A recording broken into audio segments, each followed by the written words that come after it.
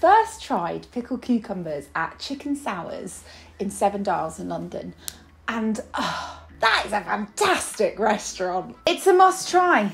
It's pickled cucumber. Start by smashing your cucumber. This is going to help them embrace more flavour, soaking up the dressing and releasing a different level of flavour for the cucumber altogether. We're going to add in some crushed garlic, go in with some sesame oil. There's rice wine vinegar, a little bit sweeter than normal vinegar, soy sauce for that salty balance, and one of my favourite chilli oils from Lee Kum Kee. I'm going to go in with the sugar. Yes, the wind blew this everywhere. Give it all a good stir and oh my, it is so refreshing. Once I got my hair out my face, I tucked on in and you can hear the audio from G. It's making my mouth water. It is that mouth-wateringly good. It's so zingy and palate cleansing, especially alongside lots of like barbecue sauces and meats. Did you know on Instagram, TikTok, Pinterest, YouTube Shorts,